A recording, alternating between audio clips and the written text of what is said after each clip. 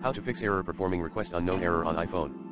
Error performing request unknown error is an error message that can occur when dialing a USSD code on an iPhone to access additional information regarding the cellular call or data balance.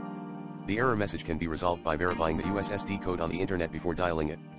Other ways to fix the iPhone call failed issue include, force restarting the iPhone by pressing and holding the power and home buttons, or volume down button for iPhone 7 and later, until the Apple logo appears.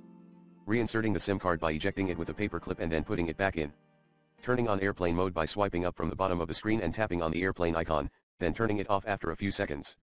Showing your call ID by going to Settings Phone, show My Caller ID and making sure it is on. Resetting network settings by going to Settings General, reset network settings.